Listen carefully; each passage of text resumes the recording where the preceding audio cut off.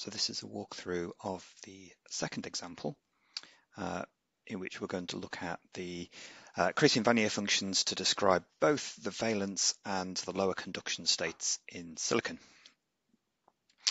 Okay, so I'm logged onto the computer. I'd ran exercise 1 in Ex2 folder. You might have it called something different. And I'm simply going to clone that across. So I'm going to copy -r Ex2 to a folder called Ex2, for example 2. And we'll go into example 2. Right, I've got my files there. I've already run the SCF calculation. I've got the ground state already. No need to rerun that. What I need to do is I'll need to do the non-self-consistent calculation on. I'll keep with the 4x4x4 set of K points I used in the first example, but I'm going to need to change the number of bands because in the first example I only had 4 bands for the valence states. So let me just look at the notes. Okay, so all we need to do then is we're going to edit 05.nscf, and here I'd set n band 4. We're going to run that for 12. Okay, so pw.x, pipe in the input, put that into nscf.out. Okay, we'll be a little bit slower because it's obviously computing more eigenvalues, so I may cut this for time. Okay, that's ran.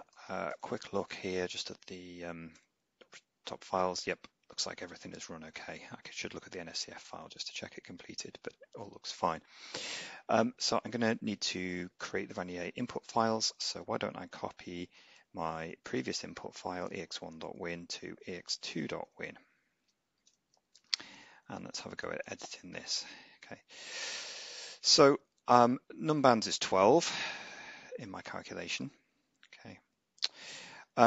Now I want Wannier functions to describe the 4 valence and the lower conduction bands. So one way of doing that is to use rather than atom bond-centered projections, to use atom-centered projections. I could use say S&P orbitals because that's going to describe the character of those low-lying states. However, you could use just S&P, but what we will find is that actually they would form a lower spread by hybridizing and becoming sp3 orbitals. So I can simply put an sp3 orbital on each silicon atom, 2 silicon atoms, 4 sp3 orbitals. So that's 8 Wannier functions I'm going to have in total. So I will change my numvan to be 8. So I need to extract out from my 12 bands a space that contains 8 Wannier functions. So I'm going to need to do 2 things. I will want to have a region, a frozen region, where I'm going to say, please exactly describe those states. And I'm also going to have an outer window where I decide which states I'm allowed to mix together in order to form my 8 Wannier functions. So if we go back and have a look at the band structure we calculated earlier, here, I'll just pop that down onto the screen. Okay. So what I'm going to do in this case is I'd like to exactly describe the valence bands. Okay, so I'm going to say my frozen window is going to go from here all the way down to the bottom. Now I only need to describe, by default it will pick, Wannier90 will pick if I put a frozen window in and just specify the top, it will automatically put the bottom to be the lowest energy of states. So I just need to give an upper energy window that's somewhere in this gap here. Now we have to remember that we've referenced everything to 0. In the original calculation, that was actually the top of the, we set here the top of the valence band, which was about 6.4. Okay, so I need to give Wannier90 the original energies, not the ones that I've shifted around. So let me see, if I put this, froze the top of the window, and I'll set that equal to 6.4. Okay, the units will be EV. Now, setting as discussed in the notes, setting the top of the outer window. So what we're going to do is we're going to extract out amongst all of these states some linear combination of them that essentially has the sort of optimal sp3 character. So I need to be a little bit careful. I mean, I could set the window right at the top. That might hybridize in some extra character, make them a bit more localized. If I put it too low, then I'm in danger that I'm trying to extract 8 states from 7, and that wouldn't work. So you can play around with this, and it does make a little bit of a difference to the sort of quality of the interpolated band structure and various things. Looking at this, I think I'd like to be able to maybe count this state here at this high symmetry point. So I'm going to put my outer window to be somewhere in this little gap between here and here. Okay, you can play around with that and see what effect it has. So adding on the shift, so remembering that 0 is about 6.4, I'm going to put this to be about, I'm going to put it here, which is about 17 EV. Okay, so let me get my band structure out of the way, and I will set the top of the outer window dis win max. I'll set that equal to 17. Okay. What else should I do? I'm not doing a restart, so let's uncomment that. I can leave the Wannier plot in. Why don't I do the bands plot as well? But I've got some extra K points here that I didn't use in my PW calculation, so I'll just comment those out for the moment. Okay. And that is, I think, everything I want to do to the win file. Okay. Now, if I go to Ex, the input to PW to Wannier90, this is exactly the same. I just need to change the seed name here to match my win file, so this changes to Ex2. I'm going to write the A files, the M matrix, and the block states, the Unk. So that all looks good. So now the first thing I need to do is generate the new Nnkp file. So to do that, I call Wannier90 with a -pp option and the seed name, which is Ex2. And this is where I hope I got everything right. Yep, that all looks good. So there's now a file called ex2.nnkp, and that's very similar to the ex1 that you had earlier. So the number of K points and the lattice is all the same, but you see now I've got 8 projections, okay, because it's going to look for 8 Wannier functions. So that's all good. Okay, so now I'm ready to run PW to Wannier90. So PW to Wannier90, pipe in 06, put this into pwvan.out. And again, that just may take a few moments, so I may trim this. Okay, hopefully everything ran okay. All my files are there. So you're right, I can go ahead and run Wannier90. So exactly as before, but without the -pp option. Okay. And I'm plotting the wave functions here, the Wannier functions, so they will take this calculation takes a little bit longer than normal. Most of it is taken in reading in those UNK files and producing the XSF files. Okay, so we have finished. That's good. Let's start by having a look at the band structure. Why not? Okay, so we'll use new plot, and I'm going to use this command, the series of setup parameters, which you could have stored in a script or something. They were given to you in the first example. Okay, and then I'm going to plot the QE bands that I got again in the first example, the full plane wave ones versus my new ones. Again, I'm going to plot the Wannier ones using points every 5 data points with a little cross, and let's see what that looks like.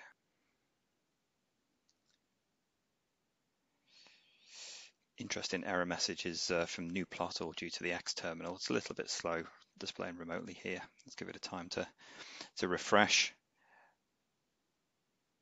Okay, it's not done a good job of putting band labels on for me, but that's not desperately important here. So what do we see? So within the frozen window, so from here downwards, remember this is just a 4x4 grid. It's actually done a reasonably good job. Interestingly, it's a slightly better job than the valance only ones. Okay, so it's quite a good description. There's some discrepancies about here and around about here. That might be improved. That would be improved indeed if you used a 6x6x6 or an 8x8x8 mesh, but that would be a slightly longer calculation. And it's actually done a not too bad job at describing the lower conduction band, remembering that we didn't enforce these states to be exactly reproduced, it could just hybridize these original block states together in order to form the most localized set of Wannier functions. So for example, we put the outer window to be up here, so this state, it's sort of a 16 and a bit was included, but it's chosen instead, rather than to match that state, it's chosen to pick this one here.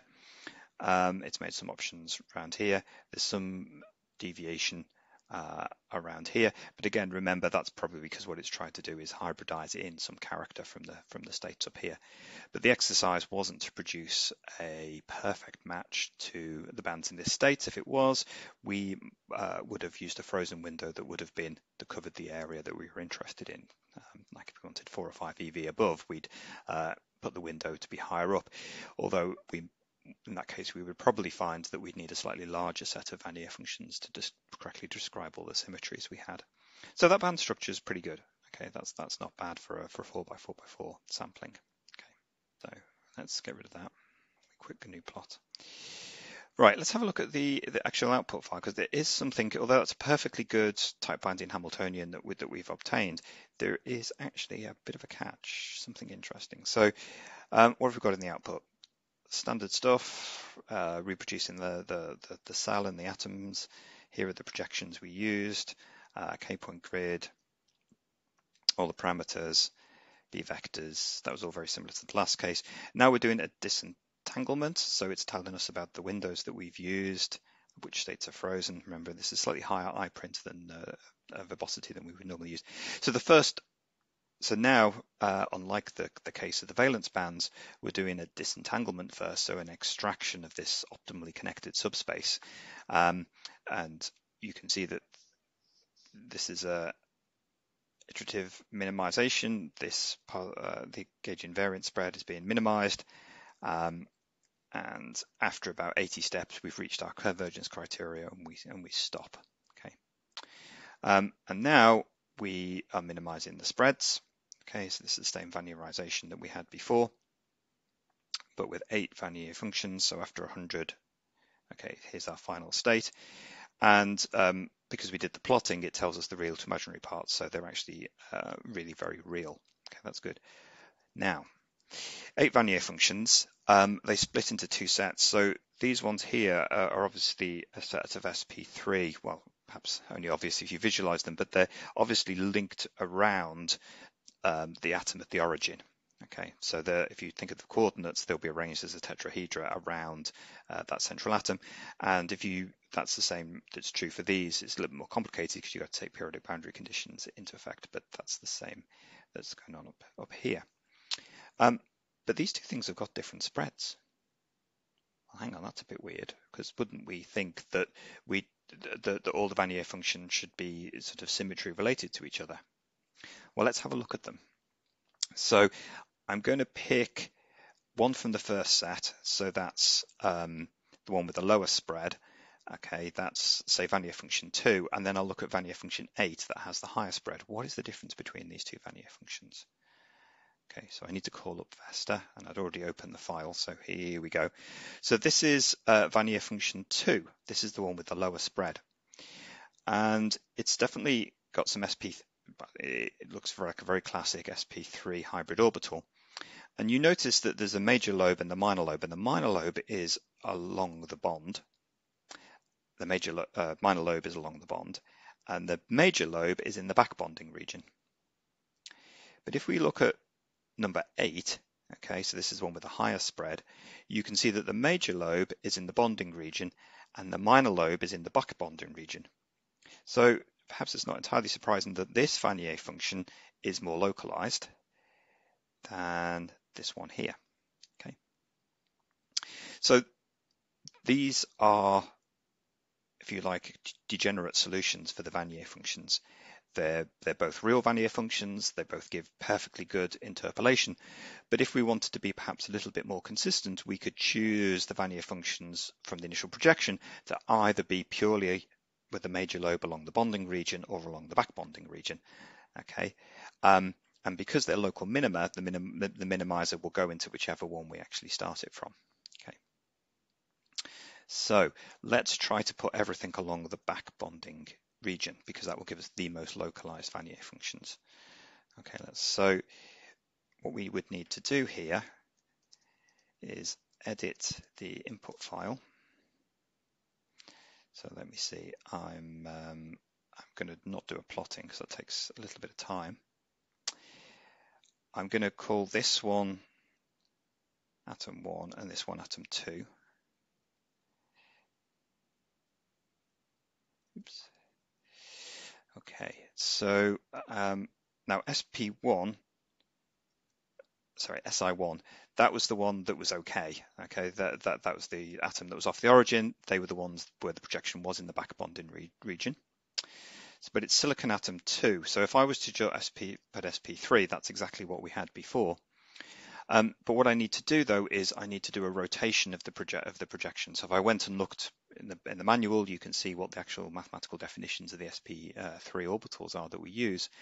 And if I do a rotation such that I kind of invert them, that will be a projection onto the back bonded ones. So to do that, I think that all I need to specify is to change the coordinate system. So if I do a rotation such that I move X onto Y, that will, I think, be enough. Okay, let's give this a go. So I need to do the calculation again. Now, so you know what I would need to do is repeat this thing here. I've generated a new Nnkp matrix. Now, let me just edit for the sake of speed. The M matrix is not going to change. The block states are exactly as they were. No, there's no difference at all. So there's no point to recompute that. The block states aren't going to change, so that they take a little bit of time to plot out. All I need to do is rewrite the A matrix. So let's do that. And so run that again. Okay, and now let's run Wannier90.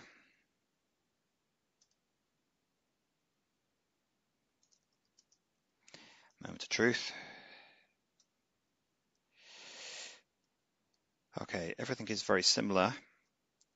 You can make a comparison actually and check that the gauge invariant spread is unchanged, which should be the case. But now look, from the first iteration, they've all got the lower spread. Okay, so we go through. I probably should have asked you to save the file so you could have made an easy comparison. But if you compare that against what you got originally, you'll notice now the Wannier functions all have a slightly lower spread. Interesting to compare the band structures, you should find that they're remarkably similar. Okay, so actually this small change in the spread, which is really dominated by the regions quite close into the atom, hasn't changed the quality of the interpolation, which is more affected by the decay of the Wannier functions.